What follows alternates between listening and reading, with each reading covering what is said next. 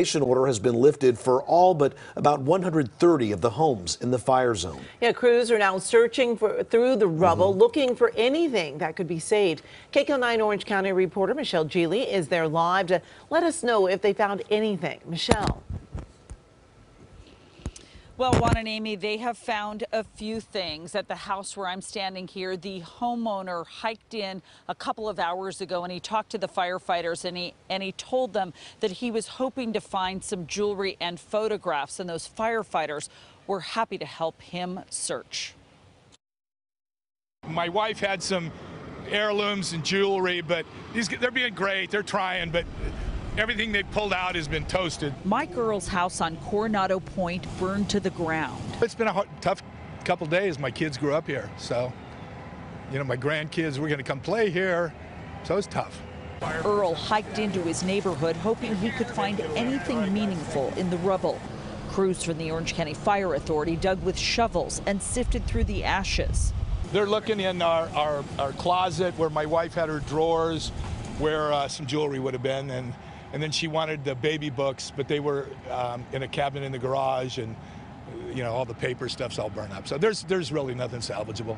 It's mostly exercise and futility, just here to satisfy a curiosity, I guess. A few doors down, another fire crew searched for mementos for a homeowner. She pointed to a spot in the middle of the destruction near what's left of a sink and some stairs, hoping to find her keepsakes.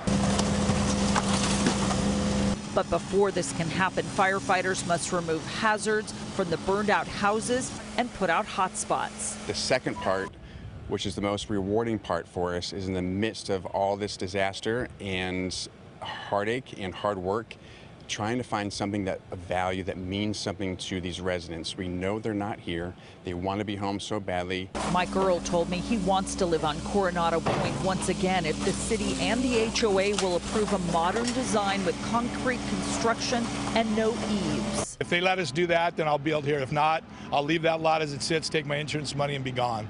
But with so many houses here, we have to protect ourselves, and that's the only way to do it. It's going to be harder than heck to even insure these houses in the future if you don't do that kind of construction. Back here live in Laguna Niguel, you can notice that the wind, those coastal winds, are kicking up once again. That's customary in this area here. I'm standing on Coronado Point. Now at 3 o'clock today, hundreds of residents who live in this general area were told that they could go back to their homes.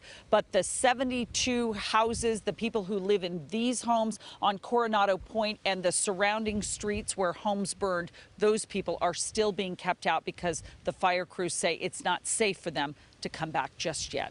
That's the latest live in Laguna Niguel. I'm Michelle Geely. Back to you. And we can see the reason why behind you. Michelle, thanks. Firefighters are having